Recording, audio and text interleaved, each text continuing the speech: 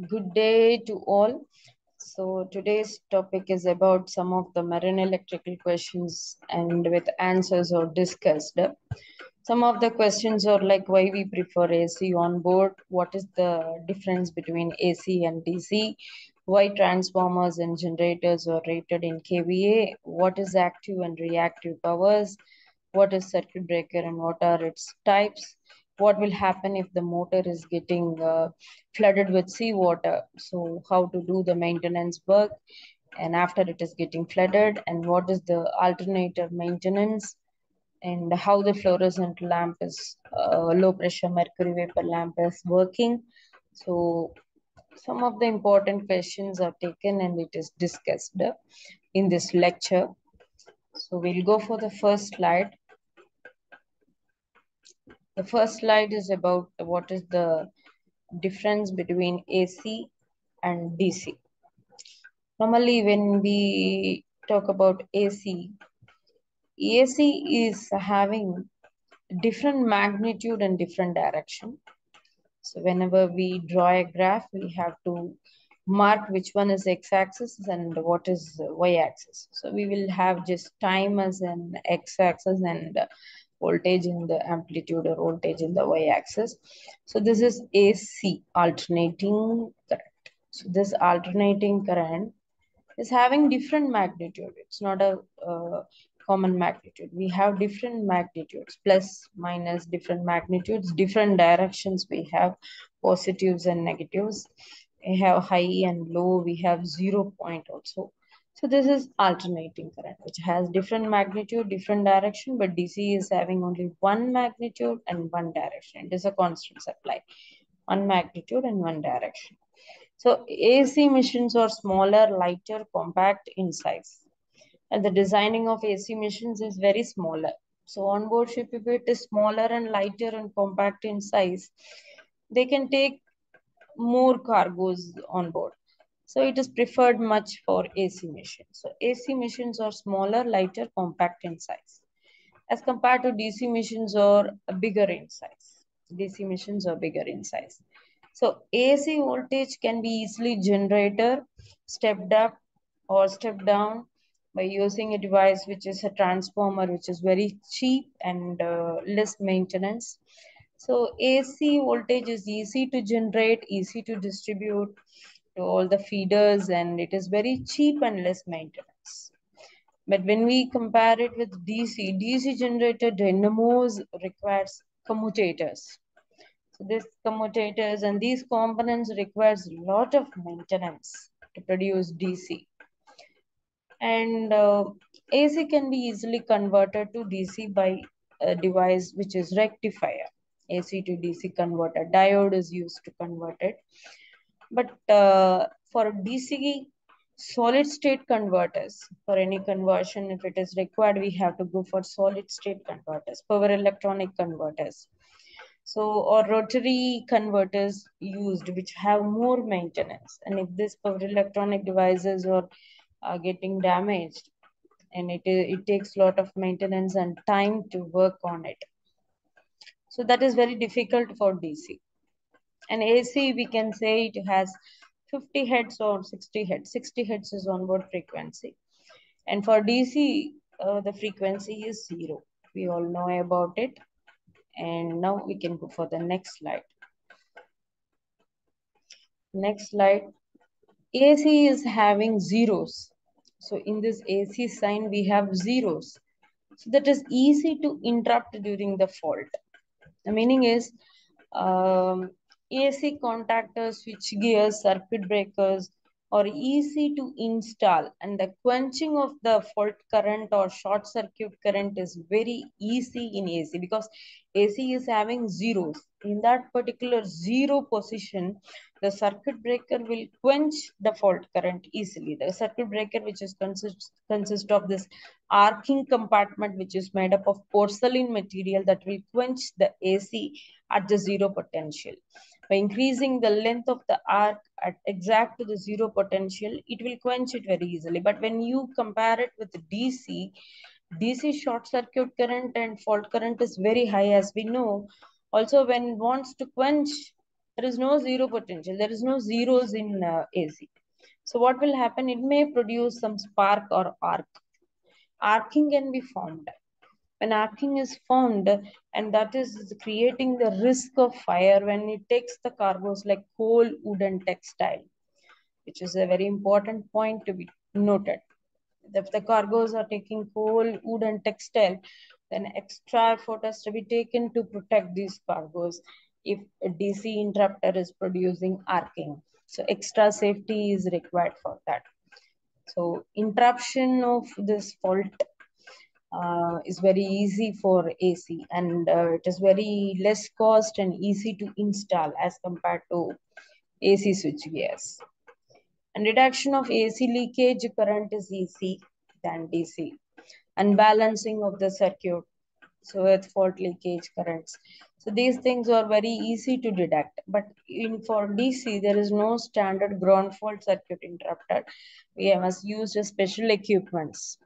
So as AC obtained from AC generators and mains. So AC we'll get from generators and main. But DC can be stored and can be got from cell or a battery. And battery has to be maintained properly to get the supply at any time. So DC is from cell or battery can be used. So power factor lies between 0 and 1 for AC, and power factor is always 1 for DC.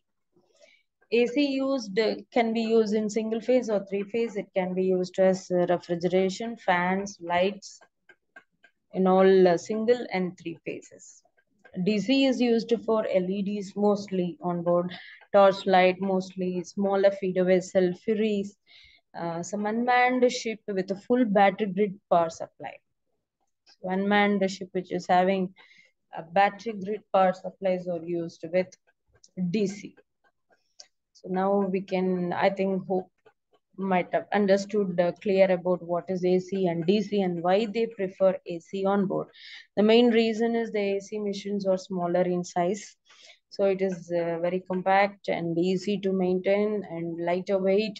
So the remaining we can get lot of spaces for cargoes, and AC machine fault interruption is very easy and very easy to find the fault, and the designing of the circuit breaker and the switch gears is very costless and easy to install.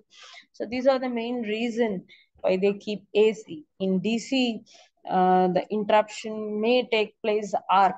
So the interruption, if it is producing arc and if the cargoes are combustible, that is like coal, wood, or textile. So that is very dangerous. So we have to go for extra safety. So these are the special reasons why they say prefer AC mostly. So we can go for the next slide. Next is what is circuit breaker? What is circuit breaker and what is the types of circuit breaker? So for this circuit breaker, it is a protecting device. We can say it as a switching device. So which interrupts the faulty current and performs the function of a switch, thus protecting the electrical equipment from damage. It can be reused also. So it can be reused, and mostly it is connected with your bus tie bar and with your generator.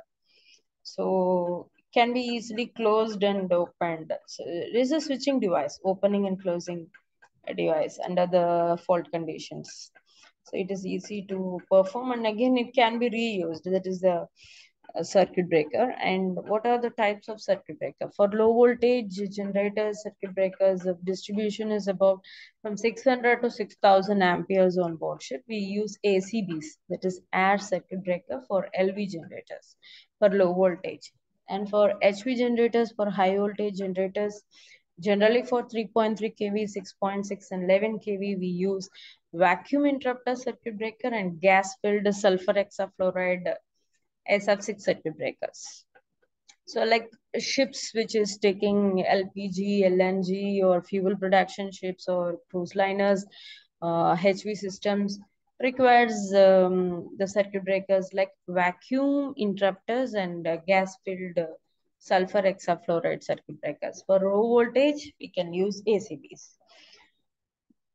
So I hope you understood about the circuit breakers. So we can go for the next. After erasing this, we can go for the next. Yes. Next slide is why the generator and transformers are rated in KVA. So generally, transformers are rated in KVA. On board ship, mostly the transformers, generators, the protecting devices, all rated in KVA. So why transformers are rated in KVA? First reason we can say that the losses of the transformer depends upon the voltage and the current. So voltage is by the iron loss. Iron loss is a constant loss that is from your eddy current hysteresis loss and the core loss. And about the current loss is by the copper loss. So copper loss is I square R loss. So the transformer depends upon these two losses, voltage and ampere, that is current and voltage. So we say it rate in KVA, not in KW. And the second reason why transformer is rated in KVA is actually transformer manufacturer does not know what is the load to be taken for a transformer. Suppose if it is a transformer, if the transformer is taking a resistive load, suppose if I am connecting with a resistive load, I can say that whatever the power is given, the power is fully consumed by the resistive load. For example, I can take a resistive load as like oven or a heater, room heaters. So galley equipments like. So it fully consumes the active power. So if it fully consumes the active power, then it is called as unity power factor.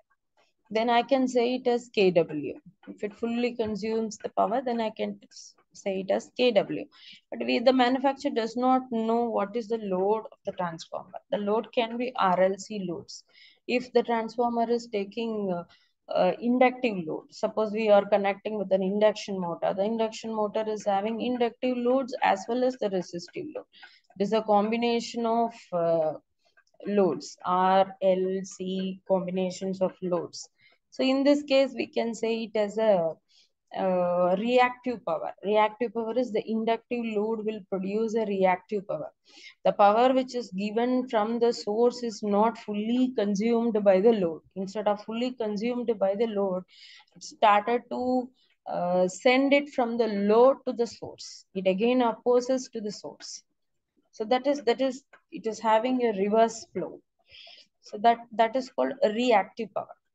So this reactive power, the phasor sum of the active power and the reactive power. The phasor sum of the active power and the reactive power. KVAR. So this will give you KVA. This will give you an apparent power which is called as KVA. So this is the second reason why we say the transformer is rated in KVA. So first reason is about the losses. The transformer losses depends upon voltage and current. Voltage is by the this is iron loss, and the current is by I square or copper loss. So this will decide about the transformer loss. The second case is we don't know what is the load which is connected to the transformer. The RLC load is not known. It is not a pure resistive load. It is a pure resistive load. We can say it is unity power factor. Whatever the power is given is fully consumed by the resistive load. There is no return flow. But inductive load, suppose we connect with the motor is having inductive load as well as the resistive load. So it will produce a reactive power. So that is the phasor sum of the reactive and the active power. We say it as an apparent power. So they rate it as KVA. This is the actual reason why generators and transformers are rated in KVA.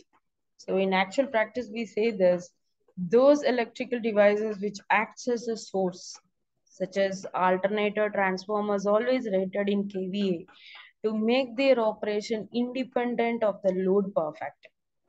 So if it depends upon the power factor, The power factor will be keep varying. We cannot make a constant power factor. So that's it. So power factor is depends upon what is the load. So that is keep changing. While the electrical devices which act as the load, example motor is always rated in kW because it is a mechanical power and draws the current from the source according to their power factor. It only draws the current from the source. But here what is happening is some of the power is becoming reactive and it is again opposing to the source. So that is the reason why they say why alternators and transformers. And about active and reactive power, about the power factor leading and lagging, I have given a separate lecture. So in my next slide, I'll show next slide. The question is about what is reactive active powers. So for that I have a separate lecture. So when you go and listen to that lecture, it will be much clear because that is fully explained there with all waveforms and other diagrams. Here I have only pointed the points and I have discussed about it. And this is what is active and reactive power. So please watch this link so you can understand that I have given all what is caused by what is unity power factor, what is lagging power factor, what is power triangle, all was fully explained in this link. Please go and watch for further clarity. I hope the previous one is clarified, but still more if you want further clarification, you can see this for better understanding. Next, we can go for the next. What is electrostatic charge and how to prevent this on board? Electrostatic charge. Static is at the charge which is at the rest. So we know some formulas like laws, we say it like same charges will repel each other and unlike charges will attract each other. So there is a movement of charge. So the electricity means the flow of electron in a conductor. Electricity is a flow of electron. But if the electrons is at rest, that is static charge. So whenever there is a friction between two non-metals, insulators, suppose here they have given one example. I have given one example. The charges come from a balloon is kept and a piece of wool is kept. When this is having some friction, the ions is getting transferred. The electrons are pulled from the wool to the balloon. The electrons are pulled from the wool to the balloon. So it is getting transferred. The balloon has more electrons usually. So now it has become more electrons. So now the balloon is negatively charged, the wool is positively charged. So it becomes static now. So this is static charge and it starts to now attract. Suppose we can see combing the hair. Combing the hair, and if you take the comb near to some bits of paper, the bits of paper will get attracted. There is a static charge. There is a deficiency of some ions and there is more in some not metals also. So because of some friction, this charges is getting pulled out and that becomes at rest. So that is static charge, which is very harmful in some places. For example, we might have seen that vehicles getting fuel. So vehicles, when it is getting fuel, the fuel which is coming out from the pump, from the nozzle of the pump, can produce some fire because it produces some ion. And already the vehicle will be having some charge. So this may become a static charge and that will become an hazard. So much we have to know about this electrostatic charge. So what causes this on board ship is loading and unloading in a tank. So the loading and unloading, steaming, when it is we are using steaming, water droplets can produce some ions, forced gas freeing. So the gas freeing, it has to be done in a particular pressure. Like cargo tank cleaning, the water should be used in a pressure, in a forced in a pressure. If it goes beyond that because of the movement of that water into the tank, that will produce some static charge. sampling the equipment, using some equipments to get the sample. So that equipments may produce some ions. So, and fire extinguisher nozzles, when it comes from the nozzle in that pressure, it may produce some static charge. These are all general causes of electrostatic charge on board ships. So how to prevent it? So we learned what is static charge. We learned what causes the electrostatic charge on board ship. Next, we have to know how to prevent the static charge. So the prevention of electrostatic charge. So by using tungsten copper heavy wire used for grounding and bonding. Suppose this is a tank.